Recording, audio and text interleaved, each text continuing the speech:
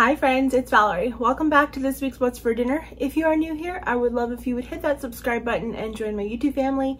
And don't forget to leave a like or comment down below because it really does help my channel. Today's What's for Dinner, I've got some new meals for you. And, you know, we love a good taco bowl, so that was of course good. The lemon chicken was delicious. And of course, this is a repeat, but the Kielbasa chowder is still one of our favorites. But let's just get started. Okay, so this night is pretty self-explanatory. I made up some of the Marie Callender's chicken pot pies. I do use foil, like strips on the edges to keep the crust from getting too dark. And then I just serve this up with some cold beets and some cherry tomatoes with some ranch on them. Quick, easy, and we both really love pot pies. You can't go wrong with a Marie Callender's pot pie. Okay, so for this meal, you're just going to take 1 pound of ground beef and brown that up. So I'm using my meat chopping tool to break that up. You're just going to cook it till it's browned, add some seasonings, garlic powder, onion powder, some simple seasonings like that just for some additional flavor. And then once it's no longer any pink remaining, you're going to add in a package of taco seasoning. I give that all a good stir to kind of get the meat coated up a bit. Then add in 2 cups of beef broth. You can use water for this as well.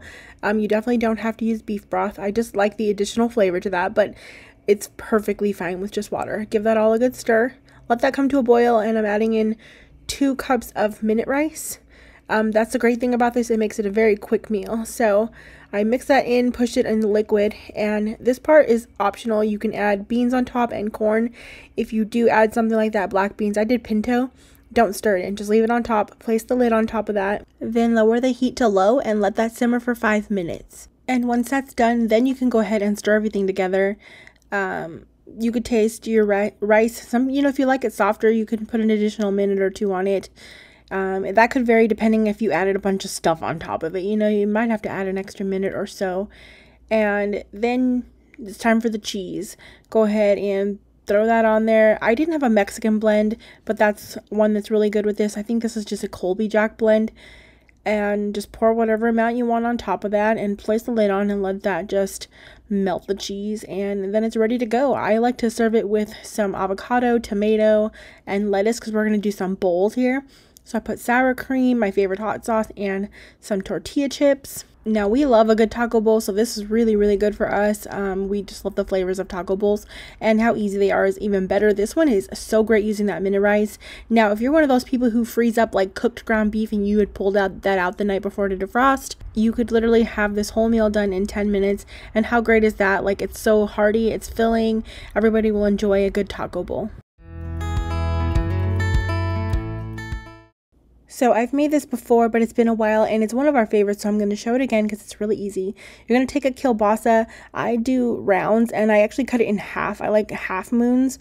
I like them to brown up better. Now, the recipe I'll have linked for you doesn't have you brown up the kielbasa, but that's just how I really enjoy it. So I'm thankful that my slow cooker can go ahead and saute that, but you could use a pan as well, and then put it in there, and then you'll add in 1 medium diced up yellow onion to that, and some garlic. I just use some squeezed garlic. It calls for a clove of garlic, just whatever amount works best for you. Then add in 4 cups of chicken broth. I'm just using this Aldi chicken stock, and the recipe also has you add in frozen corn, 2 cups of frozen corn. Now, I don't normally keep that on hand. I just don't have the freezer space for it. I use canned corn, so I'll tell you what to do with that later. But you'll also add in a ½ teaspoon each of dried thyme and black pepper and salt. And then you're going to add in diced up potatoes. It's about 6. I used about 7 actually diced up potatoes, and I like to use my little chopper tool to make them like a nice easy cube style. I really love that, and they come out perfect. I give that all a good stir. I add in a bay leaf. I had 2 small little mini ones, so I put those in, put the lid on. We're cooking that. I'm cooking it on low for 8 hours, and you can also do high for 5 to 6 hours.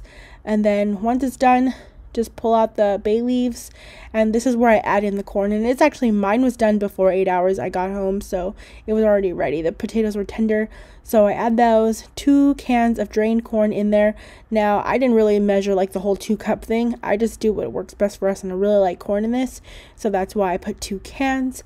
And I put the lid back on that to just like warm up while I measure out the heavy cream and grate my cheese. So once it's warmed up for about 5-10 minutes, I'll add in 1 cup of heavy cream, and then the cheese that I grated up is sharp cheddar. I'm pretty sure I used extra sharp cheddar because that's just what I really love. And you'll add in 8 ounces of that. I just kind of wing it and see what kind of like works best for us. We love cheese, so if it's a little extra, I don't mind it at all. And I give that all a good stir and let that just melt. Again, I just place the lid back on to help with that like cheese just melting. It doesn't take very long at all. And then after, you can taste the juice of the soup if you want to add some additional salt and pepper. I did that. It really helps bring out those flavors. And this is it plated. I served with some green onions and extra cheese on top. I made some crescent rolls, and wow, I just really can't tell you how much we love this soup. Like, it's so delicious. In fact, I don't even need the kielbasa in it. This makes a delicious potato soup. Like, if you didn't have kielbasa or you didn't like kielbasa, you could use just crumbled bacon on top after, like bacon bits, would just be delicious because just the flavor of this potato soup is so good. On this night, my boyfriend and I just went for a drive, so we're literally eating in the car. We stopped and got some Panda Express. This was such a great night. Like, I love like the times we just kind of like go for a drive and chill. Like, that used to be something we really did like when we were friends prior to being in a relationship, and I always just find it fun. So I love Panda Express. It's been a little while since we've had it, so I got half and half of fried rice and chow mein. We got some orange chicken and their honey walnut shrimp, which is both of our favorites. It's so delicious. So this was a really like happy and good time meal for us. So my friend had made this meal one time at one of our girls' nights, but unfortunately the pin is no longer valid on Pinterest, but I'm pretty sure I remember it. So it's like a 3-pound pork roast, and I put that in the bottom of the crock pot. This is my Instant Pot slow cooker. And then all you do is top it with some teriyaki sauce. Now I just have this sweet teriyaki, and I'm using about a cup's worth. I'm not really measuring. It's around that, and that simple as that. Just plop that in there and put it on for, you can put it for low for 8 hours, 8 to 10 hours typically, and then high probably 5 to 6. I'm doing the low option, and this is what it looks like when it's done. It's just in its juices, and we shredded that up really quick. Pretty simple. You can use forks or your little hand mixer, and I like to take the teriyaki juice and like pour that back into the meat to keep it all moist. And then I got up the toppings that were in the original recipe, which was pineapple, jalapeno, red onion, and cilantro. Now, of course, you could customize that to your preference of whatever toppings you like.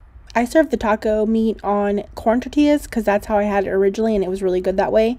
I think it complements it well. You could, of course, use flour if that's your preference. And I had leftovers later with some Monterey Jack cheese, and that was pretty good as well. But this night I just had it the way it originally was, and I made corn in the air fryer at like 390 degrees for 10 minutes, flipping halfway. Seasoned it with just some of my favorite seasonings and oil, and that was the best way I've ever had corn on the cob. So definitely making it that way from now on, and I'll show it in a video next time. And then I've made the cilantro lime rice before. I'll look for that video and try to link that for you in the description box down below. But if not, it's pretty easy. You just cook up your rice, and then once it's cooked up, I cook my rice with salt and butter, so that adds some extra flavor. You'll just add lime juice to your preference and some extra salt if you need to, and then cilantro. And I could honestly, no joke, eat this rice every single day, but this whole meal was really delicious together. In fact, I think the rice really complemented the tacos, and the corn was just phenomenal. Like, we loved it. But the tacos are definitely a great option for something different, of more sweet style taco, but very delicious. I'm starting this off by taking 2 large chicken breasts that I went ahead and sliced in half lengthwise and to make them thinner, and then I'm pounding them out to be an even thickness and about a 1/2 inch thick. I'm using a gallon Ziploc bag like on top. You could use saran wrap, and just to avoid any splatter when hitting them, and just use your meat mallet on the textured side to go ahead and do that. And then season both sides, I patted them dry and then season both sides with some lemon pepper seasoning. You can add salt if your lemon pepper seasoning doesn't have salt in the ingredients. Then to a bowl, I'm combining a half a cup of flour with a teaspoon of garlic powder and a quarter cup of finely grated Parmesan cheese, and just stirring that all together to combine those ingredients. Then I'm going to take my chicken and just dredge it into the flour mixture. To me, I kept feeling like I wanted a thicker breading, and I was even going to make like an egg wash and make this like a thicker breading. I'm glad I didn't. It was perfect the way it was.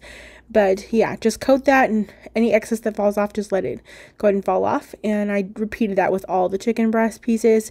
Then to a pan over medium-high heat, I'm adding a quarter cup of olive oil. And I'm adding my chicken breast into the hot oil. 3 fit in fine, and I was thinking, I didn't want to overcrowd it, so I left the other one for a second batch.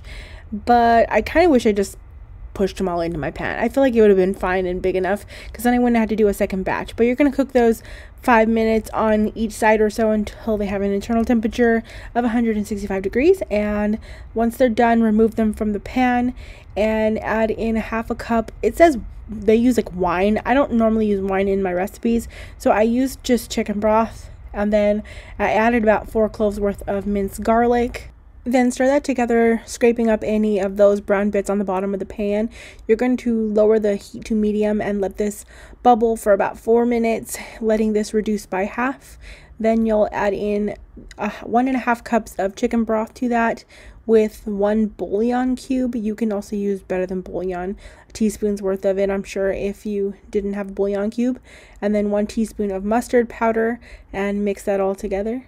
Then bring that to a boil and let that simmer for 5 minutes to thicken up, and then lower the heat to low and add in 3/4 cup of room temperature heavy cream, as well as 1 cup of grated Parmesan cheese and 3 tablespoons of lemon juice. My lemon came up with 4 tablespoons worth, but I figured if I needed the extra tablespoon I would add it later, but it actually was a good amount, having 3 tablespoons worth.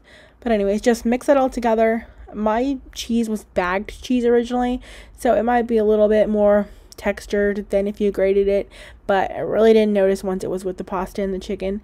And then you can taste that sauce and add additional salt and pepper to your liking, and then add your chicken back into that cream sauce and let them come back up to like warm.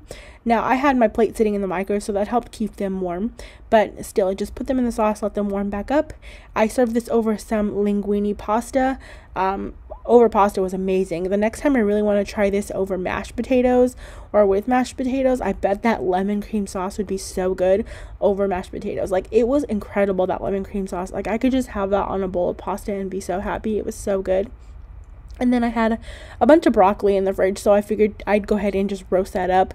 Got a little more roasted than I would have liked, but it was still delicious in the end, and it worked really well with this meal. And I'd say this is a huge hit for us. Like, I loved it a lot. I love lemon chicken, but it wasn't like overbearing. That creaminess to it was really nice and like light at the same time. Thanks so much for watching, friends. Don't forget to hit that subscribe button and that little bell so you don't miss out on any future videos. And I hope you all are having a great day.